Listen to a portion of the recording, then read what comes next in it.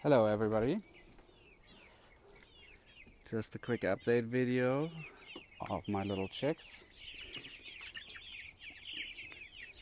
They're probably a month old now, and I moved them outside into one of our planters, our vegetable planters, and it's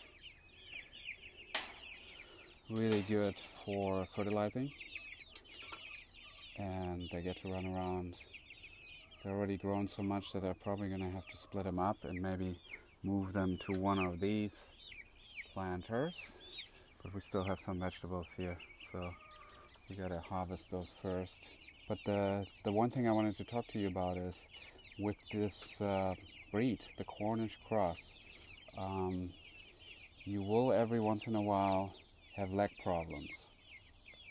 And I almost lost one chicken because of a spraggled leg or splayed leg, and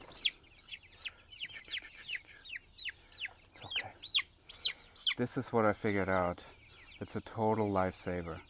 He was already so far down the road. A splayed leg is basically one of his legs is sort of just like limping along. I'll include a photo so you can see it. And then I looked online, somebody gave this tip and it's really working. So he's been having this sort of rubber brace for a couple of days now, and he's able to move around. He wasn't able to move around and keep up with all the other chickens. But the idea is really simple. You should do it as early as possible. Get a rubber band like this one, could be even smaller. You just cut it like this. So then you have the string here, and then you tie one side of this to the leg of the chicken. So let's say here's the leg. You tie it around the leg,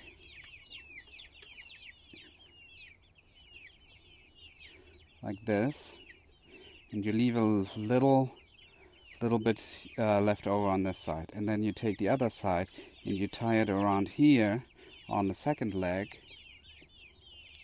like so, and then you tie these two together, and then you will have this kind of construction.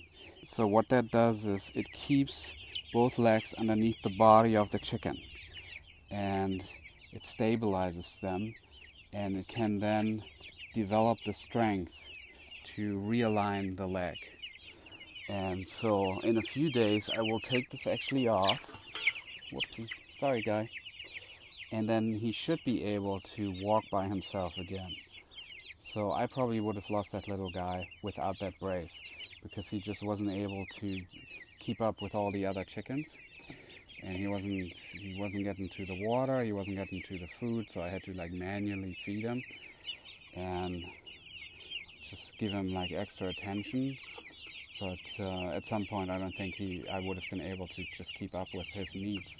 And this way now he's self-sufficient, and in a few days I will take that off, and then he should be good to go. But other than that, all the chickens seem pretty healthy. I really like the Cornish cross for the consistency of their growth, but I also like their personality. They're super friendly, super curious, and not afraid. I actually do prefer them over the organic breeds, the Red Ranger, that's a breed that is very inconsistent in its growth, and also their personality. They're very peckish and aggressive. These guys are just super friendly. You have to make sure that you always have enough bedding in there, because they're kind of messy. Hey buddy. Yo, it's okay. So there you go. I'll post another video with this guy and keep you updated. And otherwise, I hope you're having a good summer. Talk to you soon.